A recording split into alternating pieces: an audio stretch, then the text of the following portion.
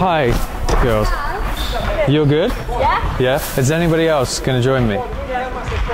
Yeah? I'm sorry. That's okay. 3. 3? That's excellent, because we have those boys too, so that's going to be perfect. 3 minutes. You guys take a seat over there. Now this, the analytics of the game, points per possession. So what are the 3 most valuable shots points per possession? At the rim, free throws, and open threes. Okay? One of you is playing guided defense. The defense is going to start with the ball. Okay? All you're going to do is flip the ball, tilt it, and then you're going to either drop off, you're going to give a left or a right read. Okay, so you're going to go here, and drop off. Okay, what you're going to do, I said read that. Okay. Okay. As soon as you catch it, make the decision. Okay, and then switch on and see dominoes. So, the thing that we just worked on there was first touch decisions. The next progression to this one would be you throw the ball, and now if I give a left or right, now it's a chest and shoulder read. Okay, so you go.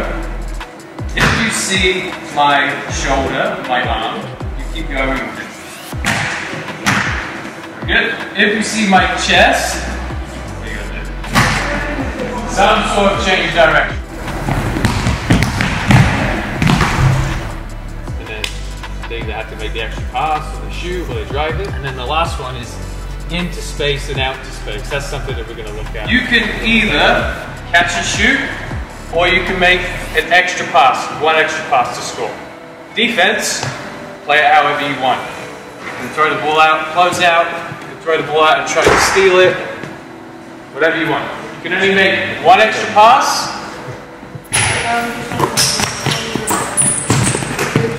Now it's, if you catch it, you can decide to drive.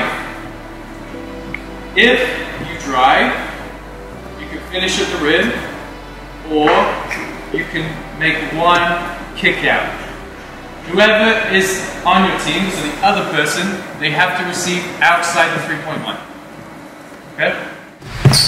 No cut, no cut, no cut. Gonna receive outside the 3-point line. The game model is a combination of the moments of the game and the principles of the game. The second defender, you're going to start with your head under the rim. The first defender, you're still on the block here. Okay? So, same decision, first catch decisions. I catch it, shoot, pass, or drive. Very good. So we need to make a first touch decision so that we keep the advantage. Okay? Ready? Go. Now we got wing and the opposite wing. What we worked on just at the start.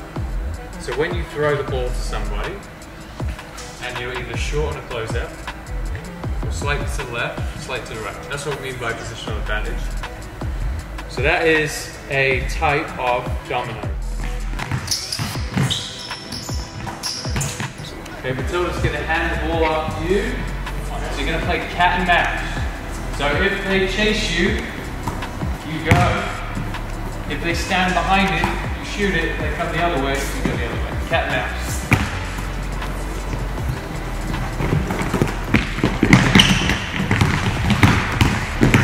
Good.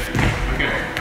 All your job is to try and keep the offensive player to drive wide. So you're going to force them into wide drives. So all that means is you're trying to get them to drive outside the elbow and below the hatch. If you do that, and they miss, and you get the rebound, defense gets a point. If they go through those two positions, then no points.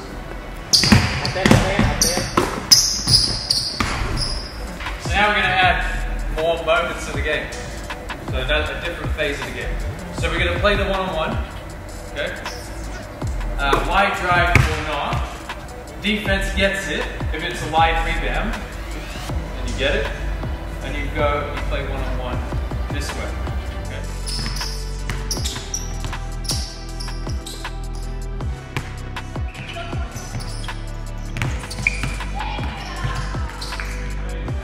We go up, and we're going to do the same thing on the way back. If you're the shooter, boys, you're the shooter, you have to get both feet out of bounds, and then we're back in, and then when we get down here, we go. Nice.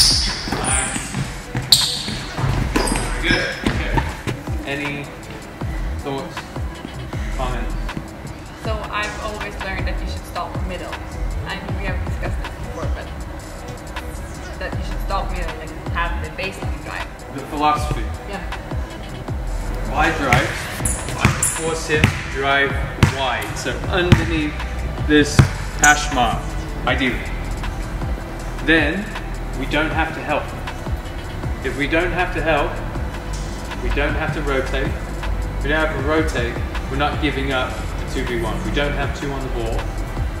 We've neutralized the possession. When you said like you keep it neutral from there, Yes. I'd argue like if you still like not influence but like angle yourself a little for him to drive baseline, that would take away like more passing options than rather keeping him middle. This game model is flexible. So like I say all the time, the only absolute is there are no absolutes.